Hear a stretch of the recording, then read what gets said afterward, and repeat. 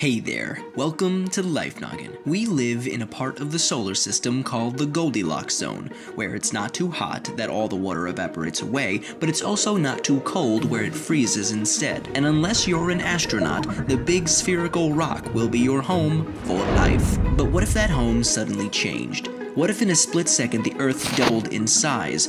Let's assume that the density remains constant, so the mass of the Earth increased as well. How would that change things? Well, first off, gravity would be very different. The Earth would have 8 times as much mass, and gravity would be twice as strong. So if you stepped on a scale, you'd suddenly weigh twice as much as before. It would be much harder for you to walk, and you'd get tired much more easily. After all, you'd feel like you were giving another version of yourself a piggyback ride, all day, every day, which would look very funny. Over the years, human bones, especially in the legs, would have to become stronger to support this increased weight. Meanwhile, trees would start to collapse, and any new trees that grow in their place might not grow as tall. See, there's a limit for how tall a tree can grow, usually around 400 feet or so. This limit is determined by gravity, since the taller the tree is, the more energy is required to transport water from the roots to the top. If the amount of energy the tree gains from photosynthesis is more than the energy it takes to transport the water, it'll keep growing. Otherwise, it'll stop. So, if the Earth suddenly got twice as big, trees like the California redwood may not be as impressive. Luckily, even though the gravitational pull of the Earth will be stronger, it still won't be enough to break the moon apart. See, in order for that to happen, the moon would have to be within the Earth's Roche limit. This is the minimum distance the moon can approach the Earth without being torn apart by tidal forces. This happens because the near side of the moon is pulled in harder than the far side. When the moon gets close enough to the Earth, the gravity holding it together is overcome by this cosmic tug. Inside that limit, Earth's gravity will tear the moon apart, giving us a ring like those around Saturn.